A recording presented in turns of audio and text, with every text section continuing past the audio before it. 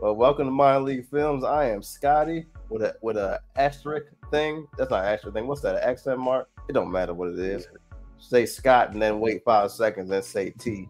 And we got Flynet J on the left. How you doing today, good sir? I'm good, man. I'm good. You know, how's Arizona doing?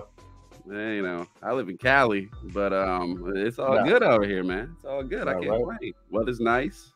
All right. I don't know if the weather's nice at 107 degrees in the wintertime. It's only 106. All right. So today we have a good show packed in. We got talking about the X-Men 97 show that's coming out March 20th. Okay. You excited for that? Did you watch that as a kid? Man, yeah, I watched it. I actually watched quite a few X-Men cartoons that they had out. I know, I believe it was WB used to have a couple, but yeah, X-Men was one of the main. It was like X-Men, Spider-Man, quite a few like Saturday morning cartoons that we had. I mean, Pokemon, like all of those. So X-Men was definitely on the list. Pokemon is an anime, sir. That's not a cartoon. Let's get it right. I mean, X-Men's not anime. No, I said it's Pokemon. Is Pokemon anime? Don't do that. See, look right there. See, right. All right, ladies and gentlemen, I'm going to play the trailer. We're going to discuss the trailer. Does Pokemon count as an anime? I got you. Does Pokemon count as an anime? Sir, I don't even want to. I'll be back. I don't even want to talk to this man. Does Pokemon count? But that's a serious question. I need a new co-host. I don't think it can count. Watch the series finale of X-Men next Saturday morning. I'm grateful to have the chance to say goodbye. I am proud of you all, my X-Men. Fate lies in our hands now.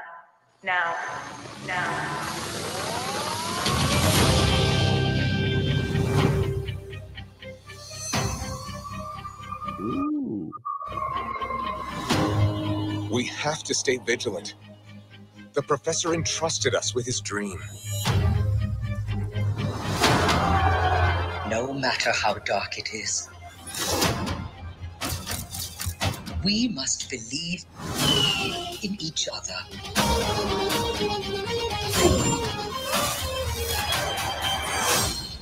We get this done by working together as a team. Jeez, Bub, keep buzzing in my ear.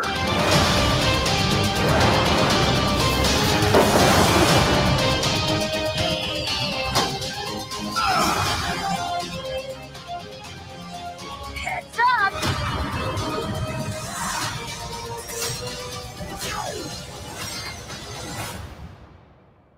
To me, my X-Men.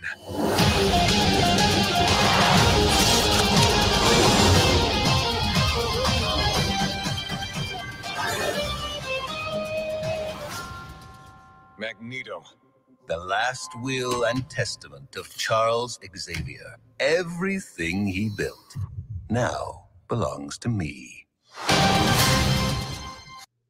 You feel me? You know what I'm saying?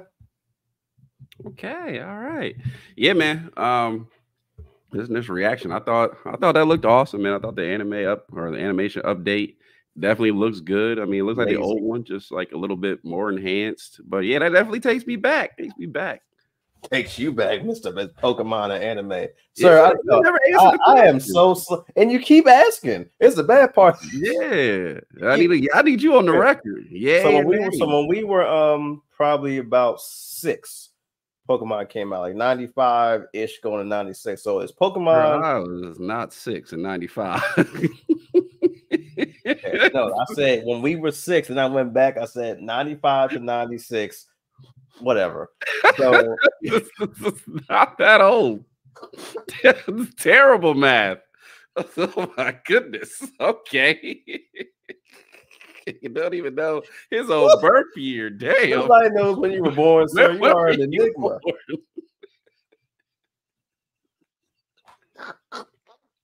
I must have been born when you were like 8. That's not right. But continue as you were saying. I did the best I could under circumstances.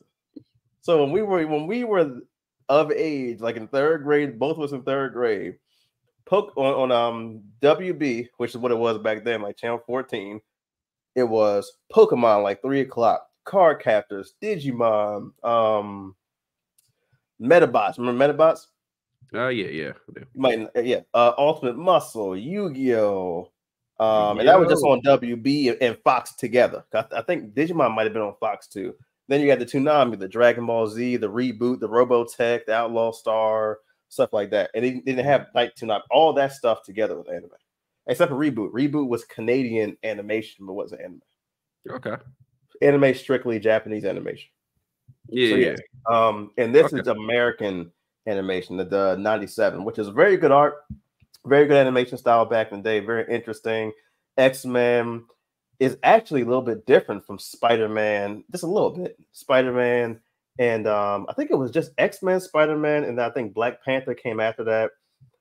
Fantastic Four came after that. Hulk. When was Super Friends? Was that a little Super bit before? Friends, I think, was around before X-Men. I think this X-Men 97, not 97, the first series of X-Men before this came out like in 92. It was like 92 to 95 or 6. And that's why it's saying X-Men 97. It's just because it was the first part of the trailer is picking up right as soon as the professor died, which I'm sure he's not going to be dead. There's season 2, he's not dead. Professor X is not going to die. Okay. Now, what I want to bring to your attention is, now you remember this cast. I know you're not a geek like I am. I mean, yeah. I mean, those are pretty much all the famous X-Men everybody knows. Rogue on the left, Jubilee. Can you name the cast? Can you name the cast? Hold on now, brother. We're putting you on the hot seat. Can you name the cast from left to right? Left to right. We got Rogue, Gambit, Wolverine, Jubilee, Cyclops, Storm, Jean Grey, and Mr. Beast. You are wrong, because I have never heard anybody say Mr. Beast before, sir. Let's throw that L up there. My fault. That's the YouTuber Beast. let's throw that L up there.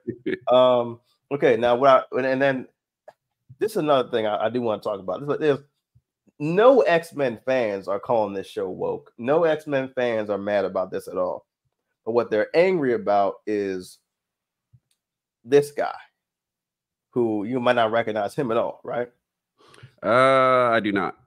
That's Morph. Remember Morph from the show? He might be a slightly less. Yeah, I do. I don't remember Morph. There he is, right there. That's who he looked like on the right, and that's what he looks like in the left in the comic books. Okay, so he had a little. I guess did something happen with the character in the original series?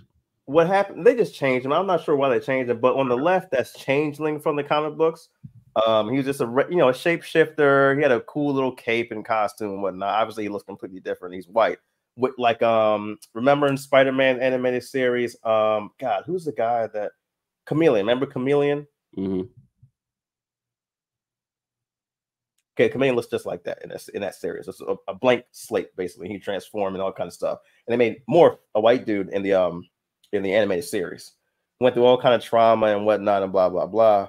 And they're upset because now he is non-binary. And this, of course, they want to say it's woke and blah, blah, blah.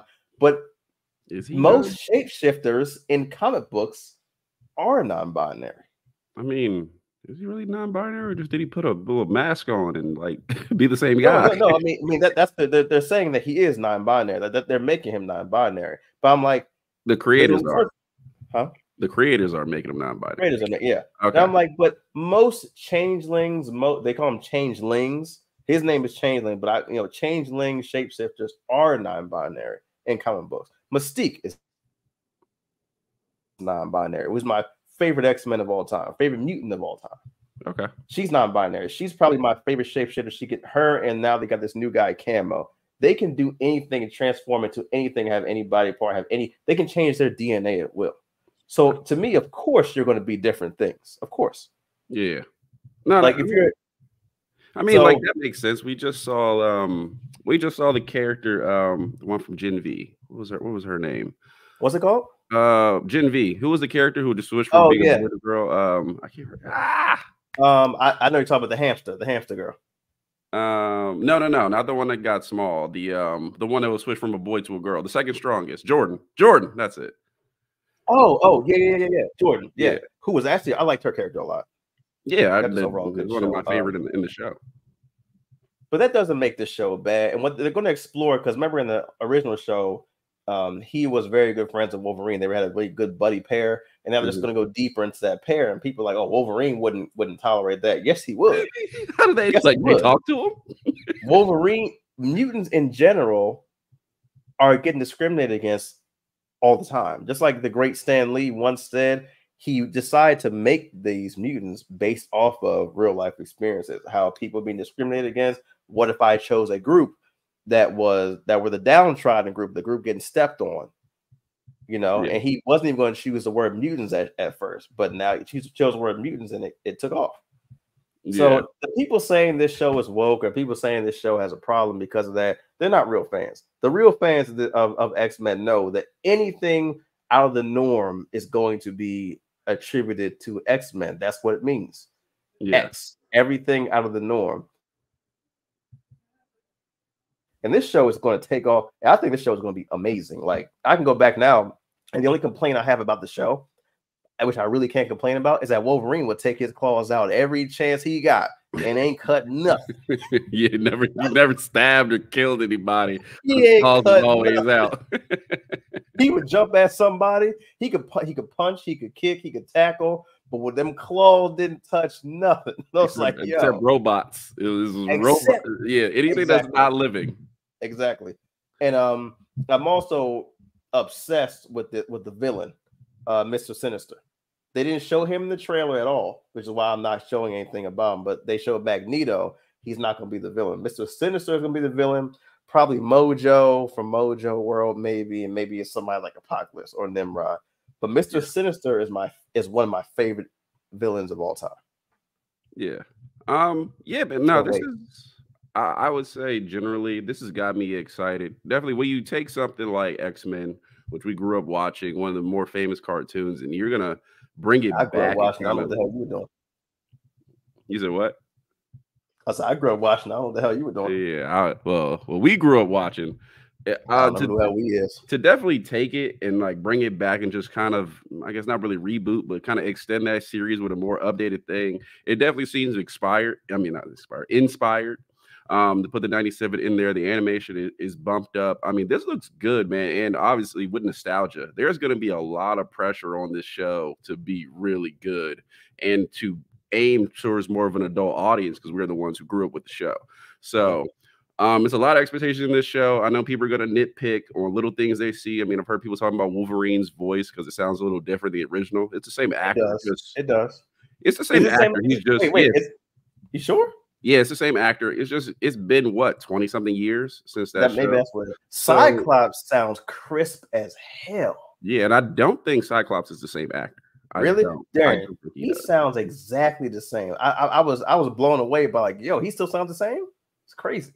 Yeah. So I mean, I think they've done good with the voices. No complaints there, but this seems inspired, man. So I'm definitely excited for it. I can't wait to check it out, and hopefully Marvel brings it. I know usually with animated shows, we usually get the better of any versions that we get because across the board, and maybe except with Marvel, animated shows are kind of the best content you get as far as superhero content comes. It goes way better than live action. I mean, we've seen it with DC.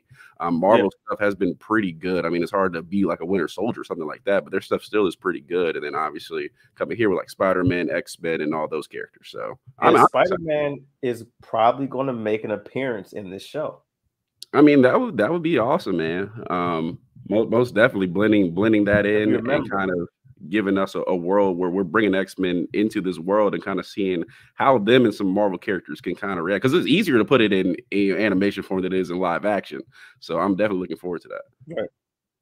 And I like if you remember that Spider-Man and X-Men crossed over for like maybe 4 or 5 episodes. In the original, when Spider-Man actually thought he was becoming a mutant because he was going through that the mutation phase where he's becoming a spider monster. I forgot why he did that. That's a long time ago. And he went to the X-Men for help, and they couldn't help him. So he was Spider-Man as a mutate, not a mutant. Yeah, because mutant born with it, mutate, something happened to you. Right. So So I mean, I'm super excited for this. I haven't seen a cartoon I've been excited for in so many years. Like a cartoon, besides Castlevania and Vox Machina, cartoons have been out for me. And maybe the Star Trek cartoon, but now that I got this. Go ahead. What you got? Yeah, Invincible as well. Throw Invincible in there. I forgot Invincible. Yeah, Invincible as well. Invincible is so, to me, and I know a lot of people disagree with me as comic book fans, and that's fine. I wasn't a big fan of Invincible past like maybe halfway through the comic book, and I kind of fell off. Once they figured out who Omni-Man was and he was evil, blah, blah, I fell off. And I think the cartoon is doing much better than the book pace-wise, I will say, which is a good thing. Because they could be making like 20 seasons, but I think they're going to end it like on season like 8 or 9. Yeah, I don't think they'll have that many for Invincible. Maybe 5 or 6. Yeah.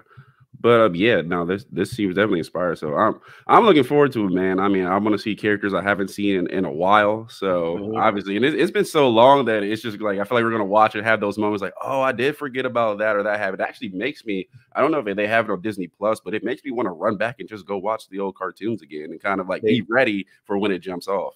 They do have the old one on Disney Plus. Okay, cool. I'm telling you, like. The the parts of Mr. Sinister, who's gonna be the main villain in this one. Apparently gonna be the main villain in this one. Yeah, that's my favorite part of the show. Mr. Sinister will come in there with these big ass shoulder pads and let you know, hey, and you saw Jean Grey was pregnant in this trailer. Yeah. So she's probably gonna have Cable, and what they did in the comic books was Cable. They sent Cable away to the future, and that's how he got that arm and all because he had that virus. That arm is a virus. Okay. Techno-organic virus. So they sent him to the future where there was a cure to get rid of it. And he didn't get it cured anyway. But I'm like, that's going to be adding more emotional trauma and more emotion to the story. And I'm obsessed with the anime. I'm obsessed with everything about this show. I'm going to be like, come on now. I might call out of work to watch this. Come on, don't do that. All right. So for those of us like myself who don't read the comics, don't know who Mr. Sinister is, can you give me like a breakdown of who this character is and kind of where you think he's going to fit in with this show? Well, Mr. Sinister was in the original series. He was a human. His name was Nathaniel Essex. He did experimentation on himself to become a mutant or mutate. Okay. And then I'm going to do a whole video on this and put it on this channel anyway. And they actually did 1 episode, maybe 2 episodes in the original series about him. Okay. And he became mutant. He's a scientist. He's a scientist, biologist, a geneticist, and he does constant experiments on mutants. And for whatever reason, but when he found the Summers gene, Scott Summers, Gabriel Summers, who was Vulcan, who was the most powerful Summers, and I forgot Havoc's name, but Havoc is the third brother, the younger brother. And when he found them, that was it. He was obsessed with them. And that's what the whole arc with him is in the first series. Okay. Completely obsessed with the Summers gene and blah, blah, blah. And especially when they had a child, he was ready. Sinister is my favorite, probably X-Men villain. And we'll go over that. We'll go over some more nerd stuff later on. But I have to ask you, I'm glad you asked that question because I can re-up on his origin. Because I believe his origin was he was a human first and mutated himself. Okay. All right. No, that's cool. It gives me to watch. So basically on our scale, as far as the trailer goes and gets you excited, I mean, obviously I think I know where you're going with this, but what would you rate it as far as just a trailer to get you ready, excited for the show? We're going 1 out of 10? No, that's not our scale, sir. We have home run, price of admission. Home runs is a top scale, right? Yeah. Okay, well, we doing sold out seats. Yeah, man. Just hitting on the nostalgia, I think this is a home run trailer. And if you don't know our scale, it's home run. It's above and beyond. Price of admission, right below that, that means it's worth your money to go pay. And then we'll get run of the mill, which is average, minor league, which is not very good. And then, strikeout, which is like, don't make this. Kind of Madam Web-ish.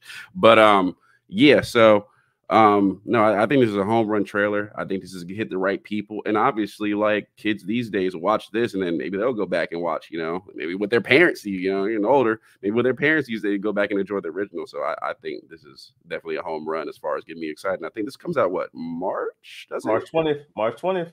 March 20th. There we go. So I'm all good for it.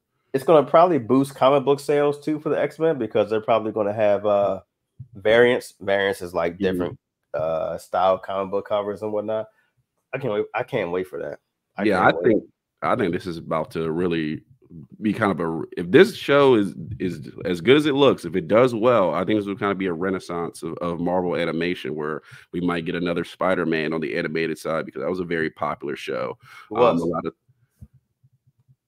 lot of things with the different Marvel characters will kind of come in and be a good way to introduce them and give us kind of like how DC does. I think DC does a great job with their animation side of like getting character stories and kind of bounces out what happens in the movie. So I think this is the intro, because the Marvel movies aren't as popular on the animation side, but I think if they do something like this really well, it'll just be a whole new branch. It kind of be that Marvel Renaissance.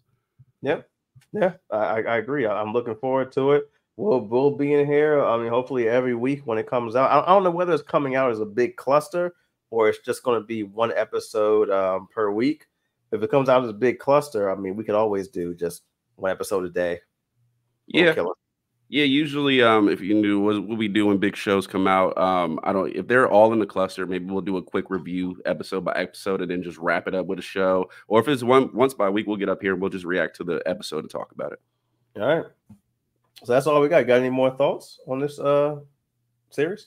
No, man. This looks good. This is, as far as the animation goes with you, I'm as excited for this as I've been for an animated show in a long time. It just kind of brings you back to your childhood. So I'm excited for it. That's really all. That's all I got.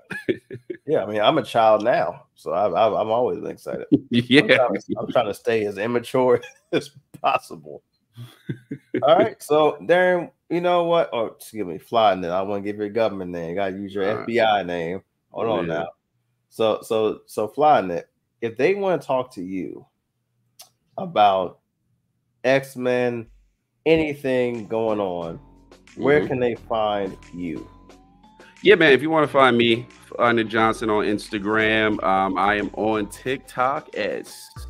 I'm Flynet Johnson on TikTok as well, but I will be on the Minor League Films page for TikTok and YouTube. If you can see up aside, right over there. So you can see that, and you pretty much find me there pretty much daily. Where can they find you, Scotty? I didn't make the thing with my name on it all the way, but we got IG. I guess I did. I'm wrong. Anyway, you can find me on IG at Scotty Get Down 1, where I'm not really that active, but I am active on TikTok. On TikTok, probably daily, I'm going to post comic reviews, comic breakdowns. I read at least maybe per week. I probably read about half the comics that come out, and then maybe the weekend I'll pick up on it. But yeah, I do a review on every comic book you need to know. Most of them positive, but when it's negative, boy, I'm giving it to you. I'm giving it to you. So all right, that's a wrap. We'll be back. Wait, if you want to find both of us, you want to find us together. Ain't no us. Yeah, if you want to find us together, it's Minor League Films that we pointed to on the bottom right. Pretty much everywhere you can find us, and we'll be up here on YouTube. Try to be at least twice a week, maybe 3 times a week, if we can. So. We'll try to get 3. We'll try. And that's a wrap.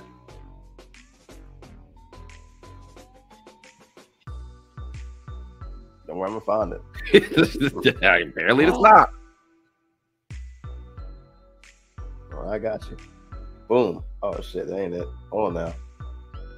Where is the thing at? Don't do that. Don't do that. Yeah, we're gonna find it. I'm gonna vibe until we find it. Don't do that. Boom. Damn. Boom. It's not going anywhere. Oh, that's crazy. Boom, got it. Yeah. Uh-huh. You thought. I got it. Uh-huh.